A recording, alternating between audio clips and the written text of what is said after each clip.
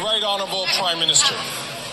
Mr. Speaker, during the time of pandemic, the government rightly did everything it could to keep Canadians safe and keep them protected. But of course, even in the most trying times, perhaps especially in the most trying times, all the rules need to be followed. In this case, the Auditor General has highlighted some very concerning questions that need to be answered, and that's why we're expecting and supporting all relevant authorities to follow up on these irregular contracting and this perhaps breaking of the rules. This is an important issue, and that's why we're taking it seriously, Mr. Speaker.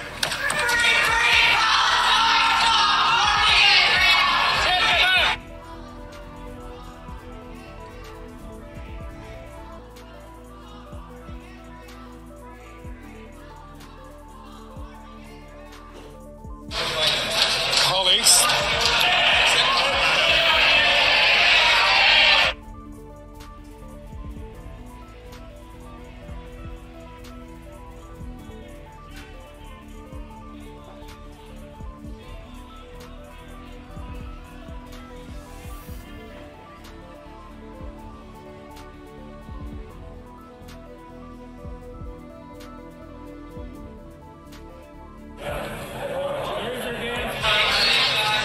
Colleagues, in light of the disruption that we had, we are going to take a 2-minute break to allow things to calm down.